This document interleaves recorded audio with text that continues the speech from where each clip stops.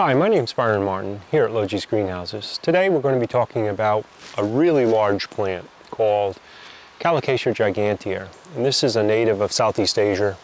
It puts out these immense leaves and it does it in one season. So this young plant was put into the ground as a potted plant in a 12-inch pot.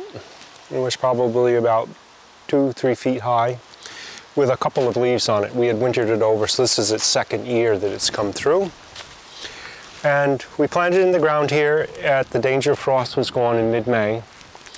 And this is the growth that's happened since then. So we've put out at least 5 or 6 very large leaves once it's got its feet on the ground. And it's still going, but we're at the end of its growing season right now, so this is the about as large as it's going to get. The plant will not be brought in. We have down in the base here a very small offshoot, which it can do, that's coming up out of the base, and that would be something that we'll dig up and we'll save that and put that in a pot, allow it to grow for the remainder of the season, which is only about another month or two, establish it. We'll keep it in a greenhouse. They can be kept in cold greenhouses. We actually maintain these in warmer ones with fairly good light, and there's a lot of Colocasias can go through a dormancy with little or no light in quite cool temperatures. But as we're digging this young plant out of the ground, we want to actually get it stabilized.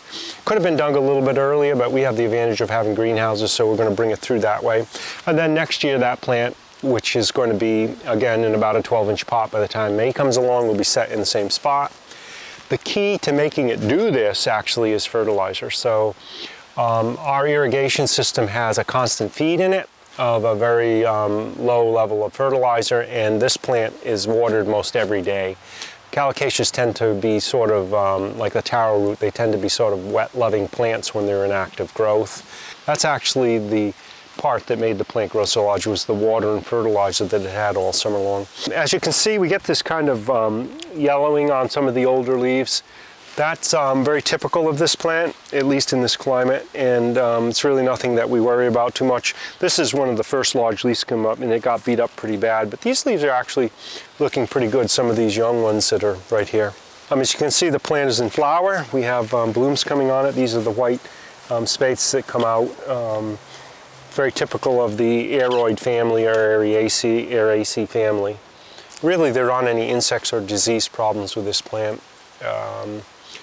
The key would be getting it through the winter time as a young plant where you don't have a lot of light, so you have to make sure you watch that you don't rot the root system. It actually has kind of a large fleshy root that's down underneath that sort of is the main root of which the feeder roots branch off of, and you just want to make sure that stays healthy. In this winter time, it's really not trying to grow foliage or make the plant big. You're just trying to save the plant and hold the plant until you can get it outside in the summertime.